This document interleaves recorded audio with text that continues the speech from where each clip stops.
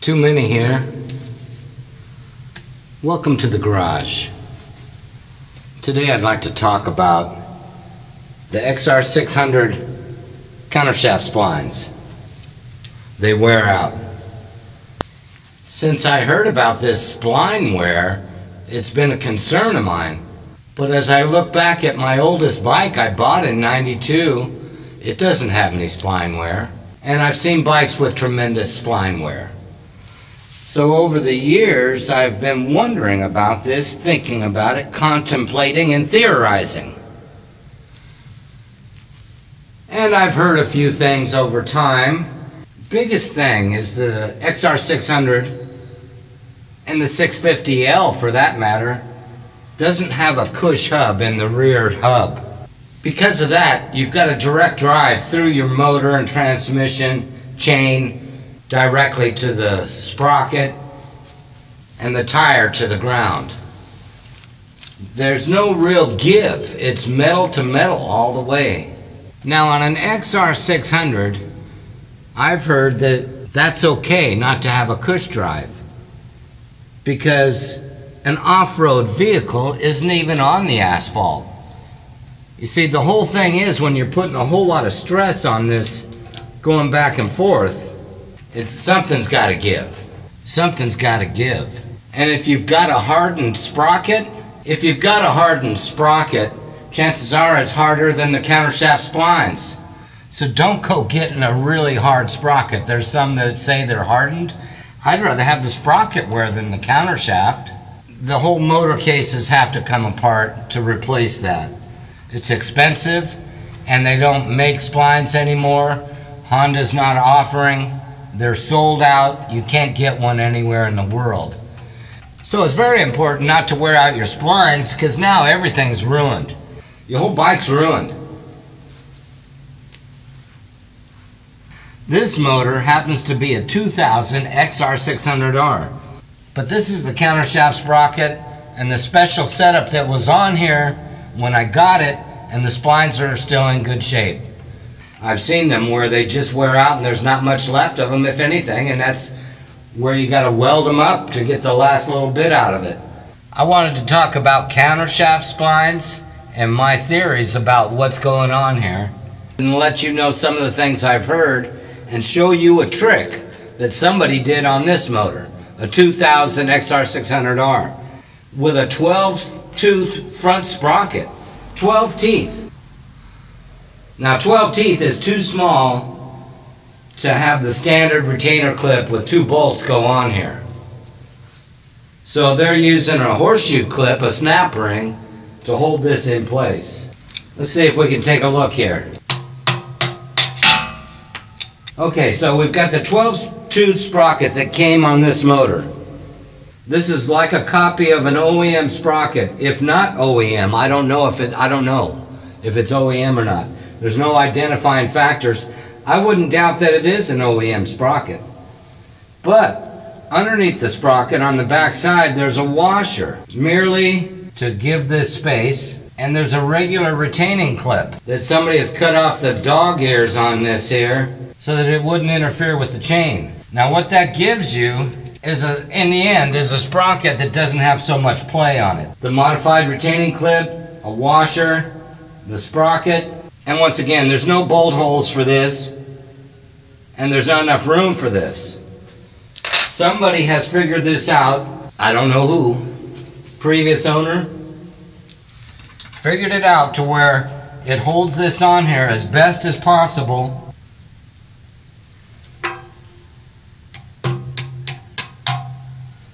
without having a whole lot of play back and forth.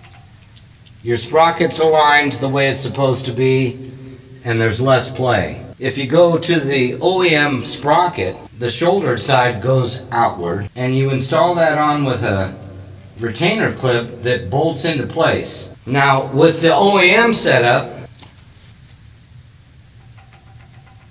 you've got the same amount of play this direction as that last sprocket had. This used 13-tooth sprocket shows the same amount of play that was on the 12-tooth that came on here. These bolts draw it up to the retainer. That keeps it aligned with where it's supposed to be on the end of the shaft. But it also affords a bit of play. And once again, I don't think this is even a problem if you're out on dirt and you flog the motor. The tire's going to scratch out. That's where the give is.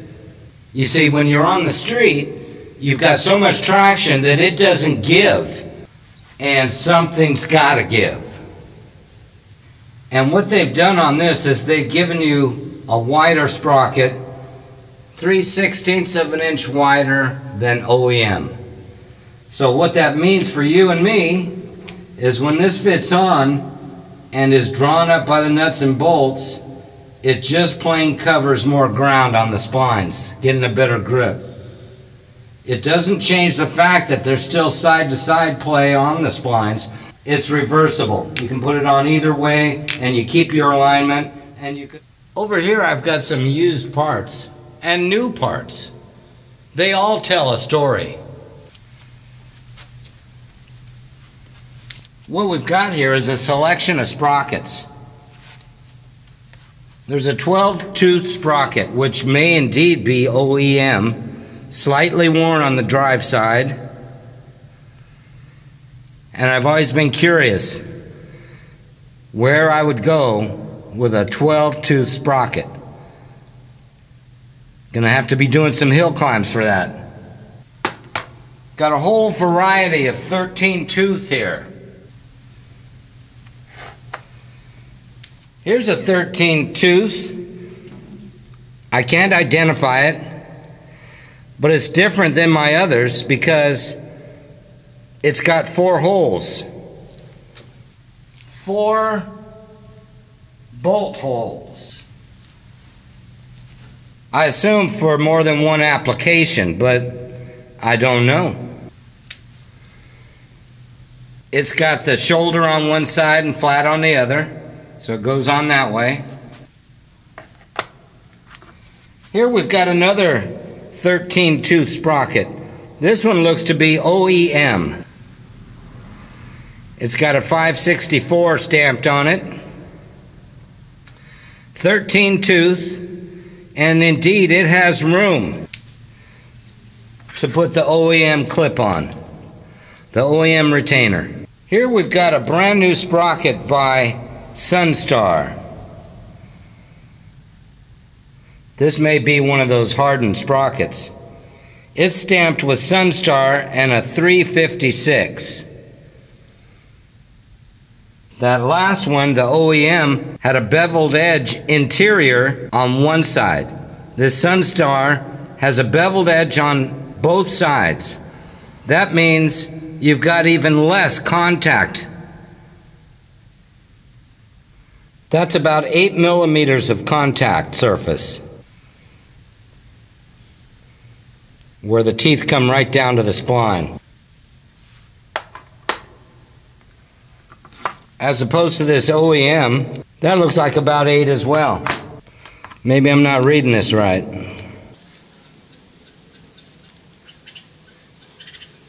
That's only about 6 millimeters of contact area right down at the bone where it counts. And then we've got a Frisco sprocket. If you take a look at this,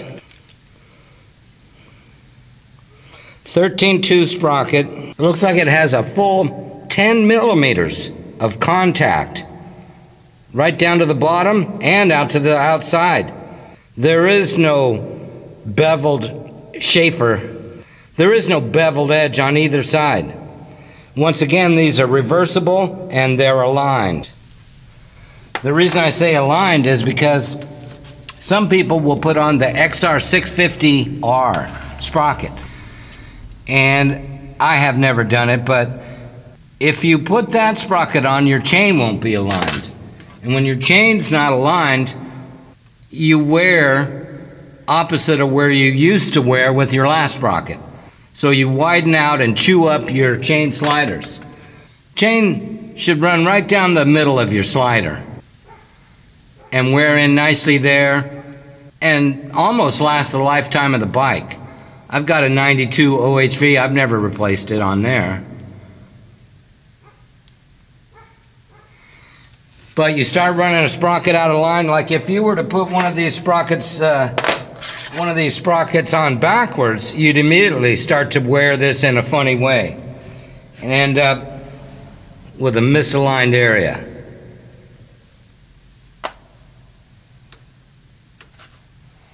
So then you've got your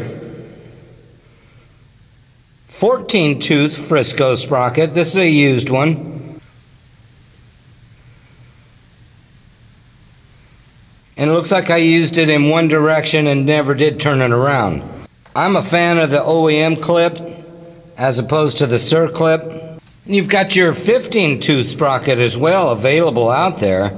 This one's stamped 356 by Sunstar. Same as that 13 we had. Beveled edges front and bottom.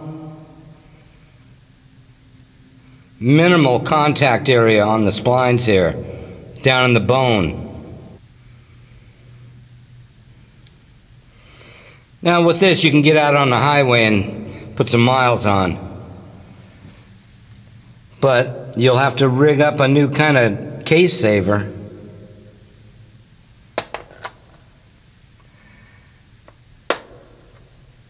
So the OEM retainer bolts are hardened. And if you're going to go out and get some replacements, make sure you're getting hardened ones.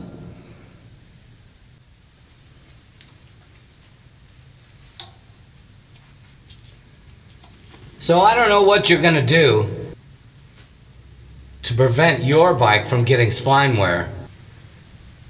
But in my mind, dumping the clutch and popping wheelies, gassing it all the time, that's just going to add to the short life. Someday, I'll bet you someday there's going to be somebody who repops the main shaft and makes it available again. But you can't get them right now from Honda. Now you can't get one. So it's especially important not to have a bunch of wear. You're best off to take good care of it. If you make all this rigid and you don't have a cush drive, something's got to give. I read a story about this guy who met a Honda engineer. There's something about the amount of heat treating that they do to this. And there's different grades of heat treating. Well, apparently the decision was made at Honda to put a lesser treated, lesser lasting countershaft in the xr600r for United States. And that's because those xr600rs were dirt bikes only. So they have a lesser heat-treated shaft and are more vulnerable to this problem. In this day and age, you know, with everybody getting a plate for their xr600r, you're going to run into this trouble unless you take care of it. It's just something to watch out for, and I wanted to talk to you about it.